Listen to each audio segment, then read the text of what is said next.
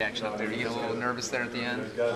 Not too nervous. I thought we had a great chance to make it a great RPI, great home record, 13 wins in the Pac-12. I thought we had a great chance of making it, and I'm just excited we're in right now. There's no upset or bitter thing about it. We made it, so it is what it is. What's it like to be, you guys are in the first four, but you had BCU last year that went to the Final Four from that spot. Thoughts on that? It's not really too much thoughts. It's all basketball now. No matter how you look at it, where you're at, it's all basketball now. We have a tough, South Florida team. It's just another basketball game that we have to win, and we're not looking forward to anything. Just play the game that we have to play. Do you know anything about USF? Have you seen them play at all this year? I've caught glimpses of the games, not too many of them. All I know is they're on the bubble, just like, a little bit how we were, so I don't know too much about them. Leading up to today, do players spend a lot of time looking at brackets and projections and seeing where they might go? I mean, kind of a little bit. You focus on the big team, Duke and North Carolina, and those type of guys, and you see where you face up with those guys. But it looks like we have a good chance to go far.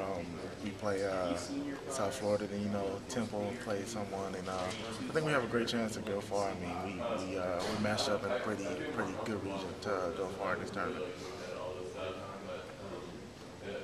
How do you handle the short turnaround? I imagine you guys will be flying out either Monday afternoon or Tuesday morning. So it's just something you gotta just switch gears and get ready for. I mean, at this point, it's March Madness. I mean, anything can happen. So I think we're just excited to be in the tournament. I mean, and we have a great chance to do great things. So I think great leadership from our seniors, and then it's just time to play Cal basketball. We haven't been playing well lately, so it's just time to switch gears and finally play well together and try to make a run in this tournament. Can you put your finger on why you guys closed so poorly at the end of the season? I think our offense, we haven't executed as well. We've been breaking down a little bit, and teams been taking the little things away from us that cause us to break down. So if we just stick to our game plan, run our offense through to motion, little things like that, we'll be fine. But it's just executing the offense. That's all I think.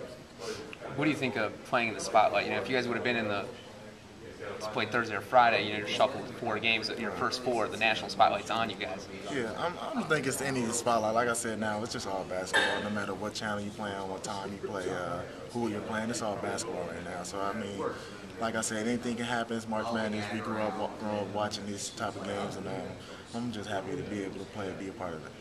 As a kid, did you dream of these moments? Exactly, you dream of these moments, and just looking at this, how we happen to be in the last region getting in. So I mean, it was kind of nerve-wracking. We gonna get in, a lot of 11s go by, 11s, and it's like, okay, so what's gonna happen? Finally, the last region, California and Florida. So I mean, I was excited, and then getting all the calls from dads and friends and moms. So I'm excited.